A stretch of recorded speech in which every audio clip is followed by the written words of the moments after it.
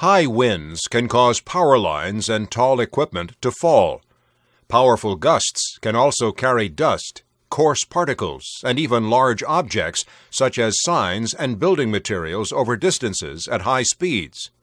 During high wind conditions, miners and others on site should do the following.